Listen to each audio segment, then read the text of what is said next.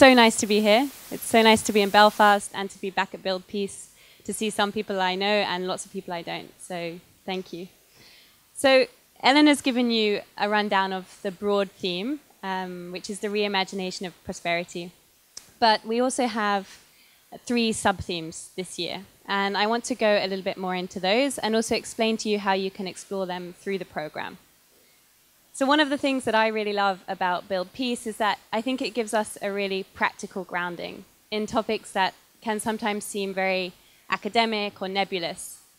So to give you a little bit, to kind of get us started on the practical side, I'm going to go through each of the sub-themes and just give you a couple of examples of some of the talks and workshops that fit within each one. So of course, there are so many talks and workshops, and I'm not going to go into all of them, but I trust that you all will study the program in detail if you haven't already. So the first sub-theme is looking at creativity and reconciliation.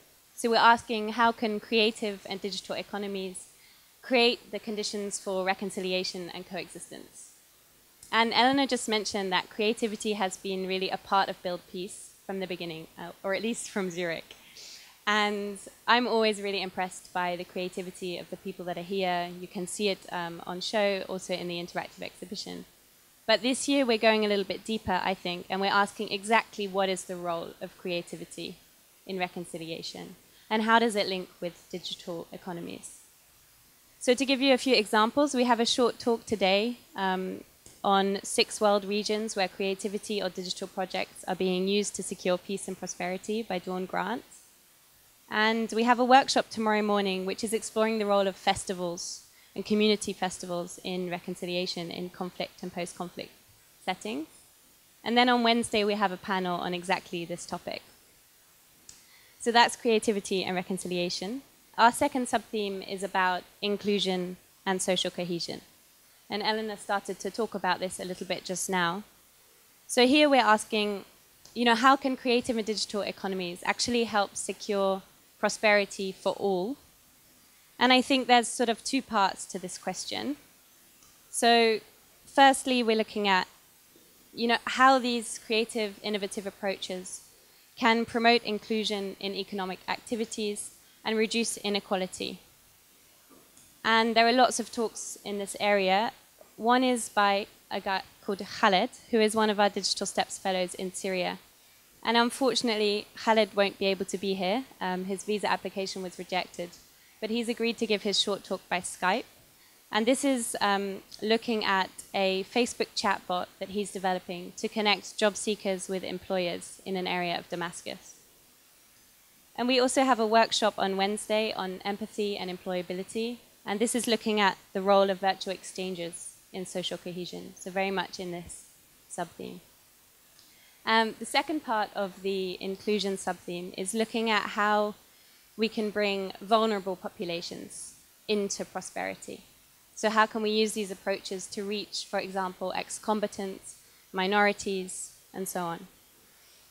And in this sub-theme, we have a short talk on Wednesday called Stories of Home, a refugee youth playback theatre employment project. And the Boniface, who's giving this short talk, also had his visa rejected, so he's going to be giving the talk by Skype from Kenya. And we have a workshop on mobile money for displaced communities. That's this afternoon. And the final sub-theme is looking at sustainability and resilience. So we're asking, how can alternative economic models build local ownership that contributes to peace? And here we have a workshop on Wednesday on participatory budgeting in Colombia and Northern Ireland, which is very relevant. And we have a workshop that explores the practical linkages between innovation, economics, and positive peace at the same time. And finally, we're also asking a really important question, I think, that we're all thinking about a lot, which is how can we engage corporate technology and corporate arts in this conversation about prosperity and peace? And for that, I think this morning's dialogue on digital communities, organizing or polarizing, is incredibly relevant. And we also have a short talk about the role of the private sector in building peace. which touches on this, and a workshop tomorrow morning on assessing and mitigating the risks of doing business in conflict and post-conflict settings. So that gives you a bit of a sense of the sub-themes and how some of these talks and workshops are really directly relevant to these sub-themes. There are also some talks and workshops that are a bit more cross-cutting.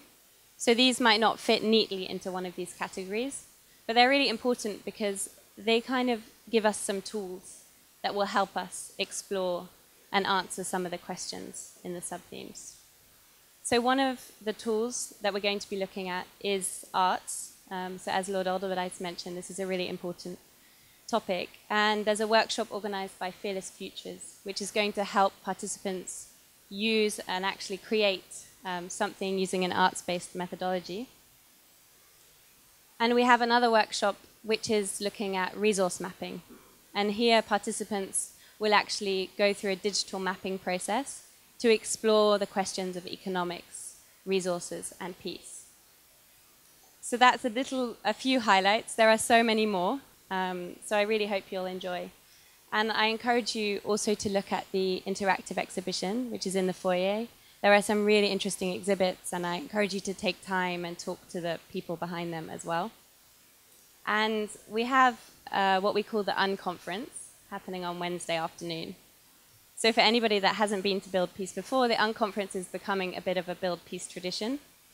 And it's essentially a space where you, the participants, can propose and lead your own topics. So anything that you feel hasn't been addressed or you would really like to talk about, organize a workshop, just an informal meeting, whatever it may be, you can actually propose a topic.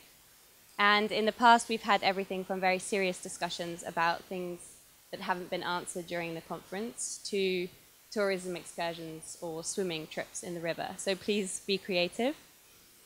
The way it works is there will be a board in the foyer, and it'll be titled Unconference. And anybody can propose a topic between now and Wednesday lunchtime.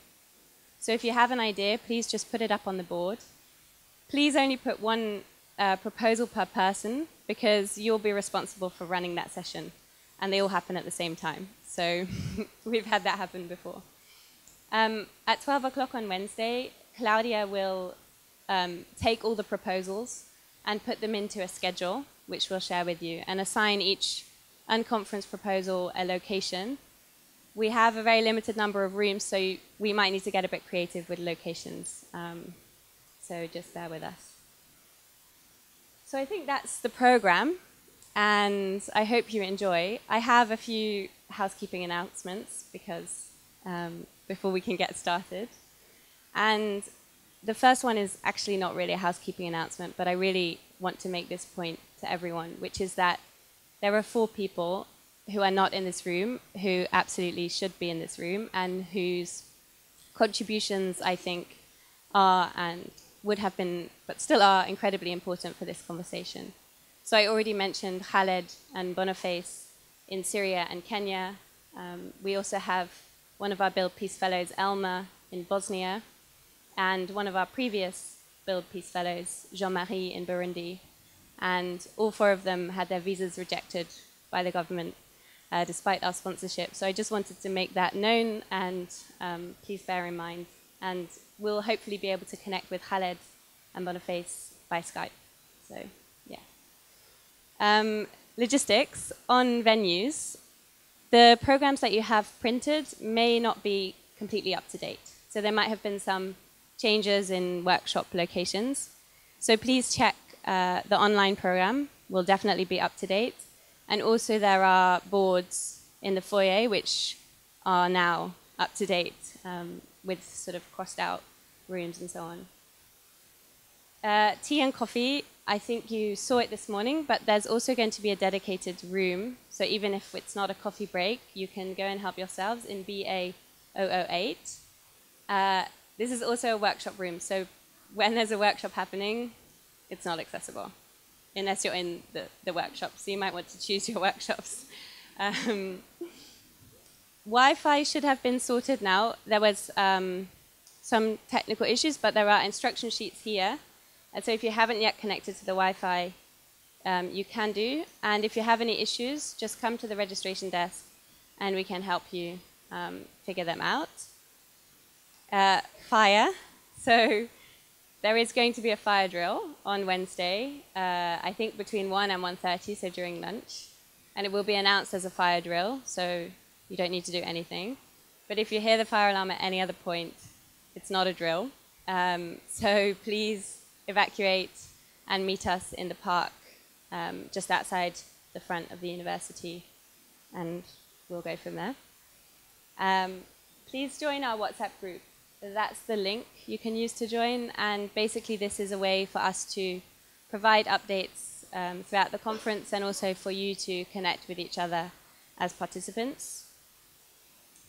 We are going to be taking, you've seen Claudia already taking some pictures. We also are filming, and we'll be taking some video footage throughout the conference for our own materials. If you do not want to appear in photos or videos, please go and talk to Eleanor.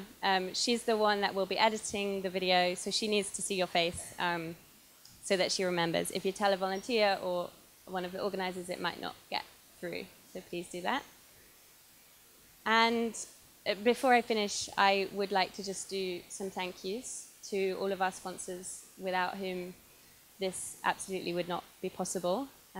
So of course I want to start by thanking our co-hosts and academic partners, the Center for Democracy and Peacebuilding, who have been absolutely incredible. So thank you very much. But I also would like to thank Ulster University, Visit Belfast, Tourism Northern Ireland, UK Aid and the FCO Burma, the Borough of Armagh City, Bainbridge and Craigavon, Urban Villages, the Executive Office, Grafton Recruitment. And just a note on Grafton Recruitment, they're actually facilitating a conversation about the future of work today at their stand in the foyer at 1:30, and everybody's welcome to attend. They're only here today, so please talk to them if you would like. The British Council Northern Ireland, the Community Relations Council, Destination Cathedral Quarter, Ormo Baths that are going to be hosting some of our evening events, Brown and O'Connor Communications, and TBUC, or TBUC. Apologies if I've got that wrong. And we're so grateful to all of them. So thank you very much to those that are in the room and to those that aren't. And my very last point is I just want all of the organizing team members to just stand up for a second so that the participants can see who you are. Either that includes. And you'll see that we all wear yellow badges, and also the volunteers wear yellow badges. So please feel free to come and talk to us, ask us any questions, and just meet us if you haven't already. So I think that's everything, and I would like to bring Eleanor back, and she'll actually get the conference started. So thank you for your patience, and I hope you enjoy.